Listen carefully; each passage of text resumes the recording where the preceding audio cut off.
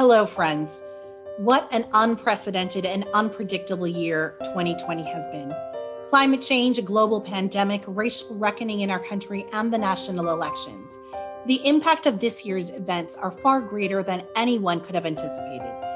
This has been a challenging year for everyone, and I want to thank you from the bottom of my heart for being there for WSHU Public Radio through these tough times. Our donors, our monthly sustainers, and our underwriters have played a major role in getting us through these past few months, especially when businesses had to close their doors and pause their support. So if you're a contributor of any kind, thank you so very much. And of course, I must add a special thank you to Sacred Heart University, who continues to support and value our work. So what happens next? Well, we've been asking this question throughout 2020. And now with the uncertainty of 2021, let me share with you some thoughts of what will happen next. Well, one quote that's been getting me through 2020 is from Audre Lorde, the civil rights advocate and poet. She says, "Only by learning to live in harmony with your contradictions can you keep it all afloat." There's truly a lot packed into that quote we can learn from as a country.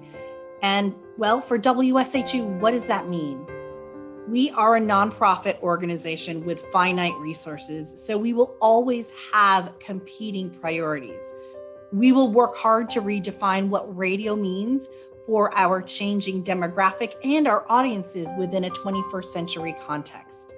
There will again always be competing priorities for us, but if we manage by our mission and we remain resilient by responding well to continuous change, adversity, and disruption, not only will we be successful and survive, but we will continue to thrive and grow.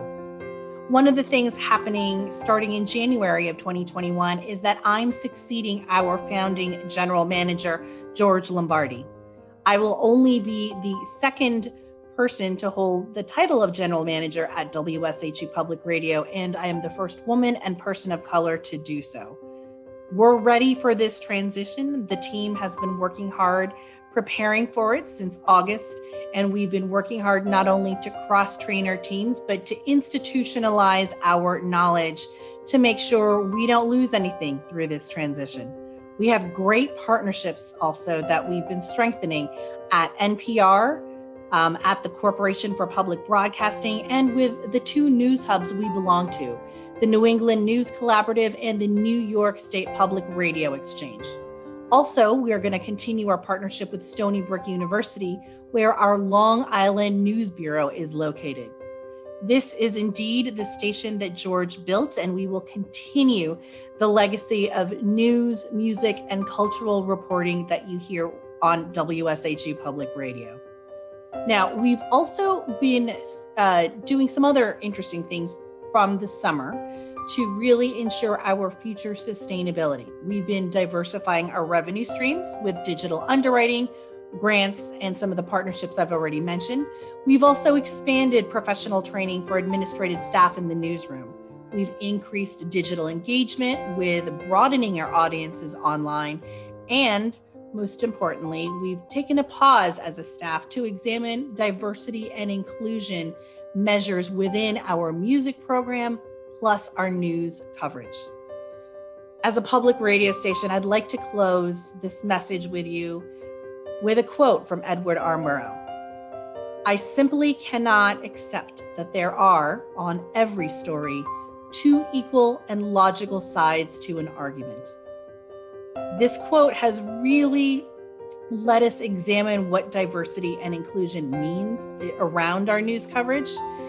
And WSHU strives and will continue to strive to be an anti-racist organization. As we shared over the summer, WSHU stands in solidarity with all those who fight for social justice.